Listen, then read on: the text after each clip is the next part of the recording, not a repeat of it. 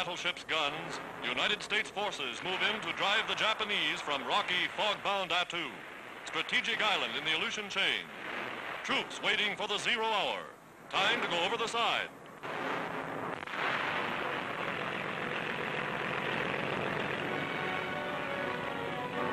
Invasion boats, filled with men and guns, determined to wrest the island from the enemy.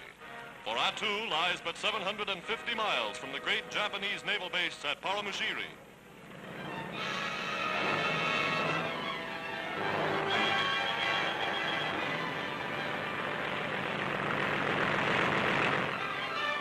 The problem of supplying an expedition to take this vital subarctic outpost is tremendous. But the Americans are well trained for landings such as this, and they're bringing everything they'll need to hold Attu against any future attack.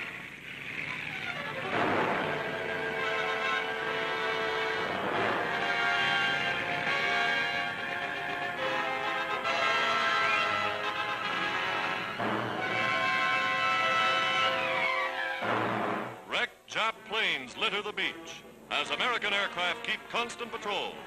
An important victory for United States forces in the Pacific.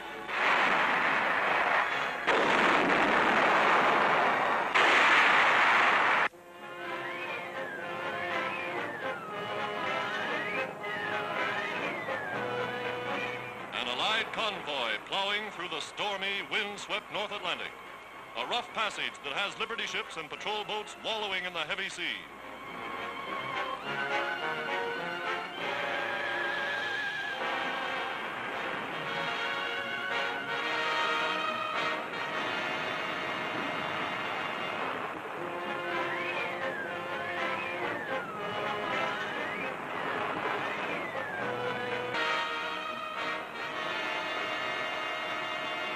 With the turbulent ocean now calm as a mill pond, the convoy steams at top speed.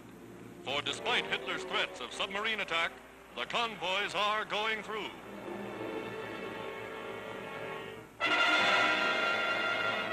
Suddenly, well in advance of the cargo ships, a spotter sights an undersea raider. Depth charges fly out over the ocean.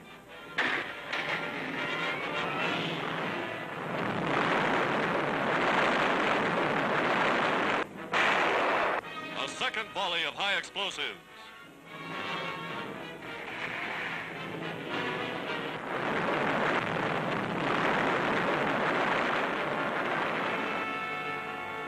And there's the Nazi submarine, forced to the surface. Shattered by depth bombs, the stricken raider is abandoned. One of dozens that are meeting the same fate. The Allies are sinking them faster than the Nazis can build them.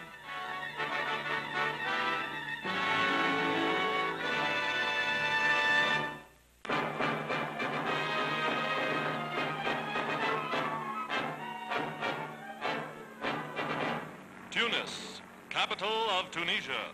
Last great milestone in the Allied liberation of North Africa. Virtually undamaged, the city of 250,000 falls to the British after a lightning-swift assault that forced the Nazis to surrender. Hastily prepared defenses, such as trenches cut in this Tunis park, were never used. Advance units of the British enter the city. The 3-year struggle for the African continent is over.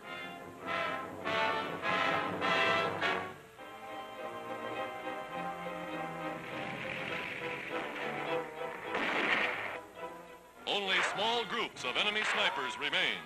Nest after nest is wiped out or forced to surrender.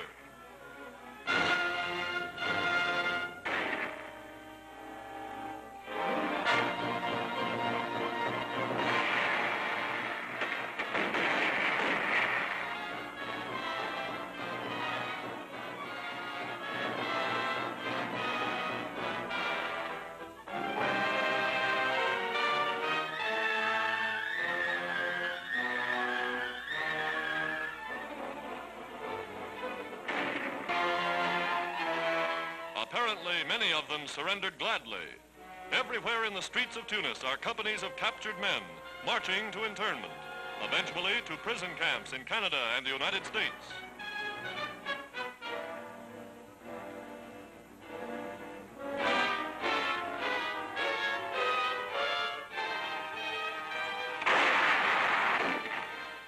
enemy stronghold is a half-finished block of apartments.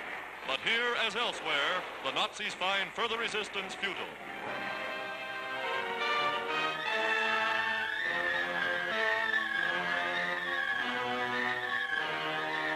For French troops, bringing in long lines of Nazi prisoners, there is understandable satisfaction.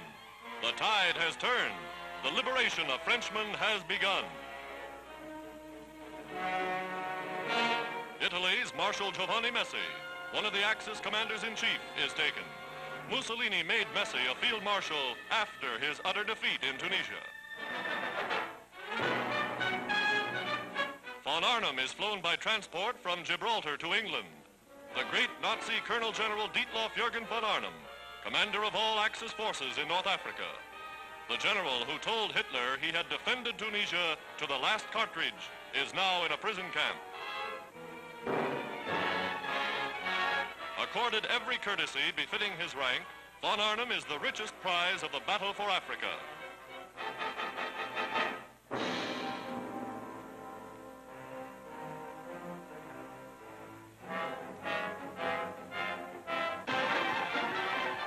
Triumphal entry of the United Nations forces into Tunis. Men of the gallant British 1st and 8th Armies are welcomed with open arms.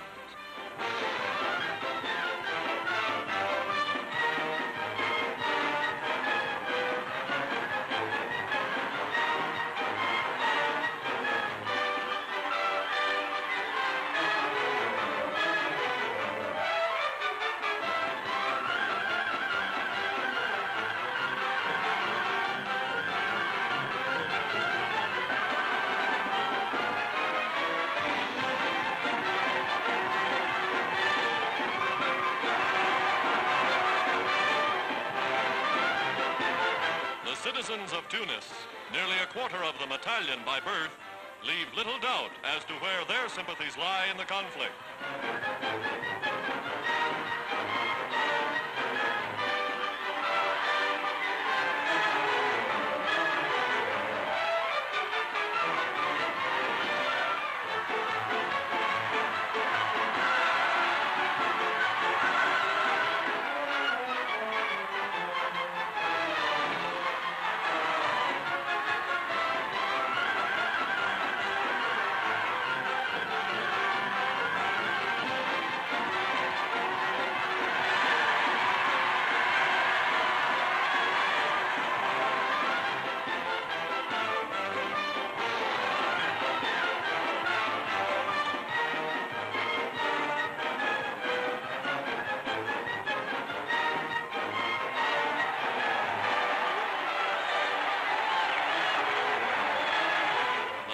And Stripes, the Cross of Lorraine, and the Union Jack replaced the swastika over Tunis. French troops who fought so gallantly beside their British and American allies proudly pass in review before General Giraud.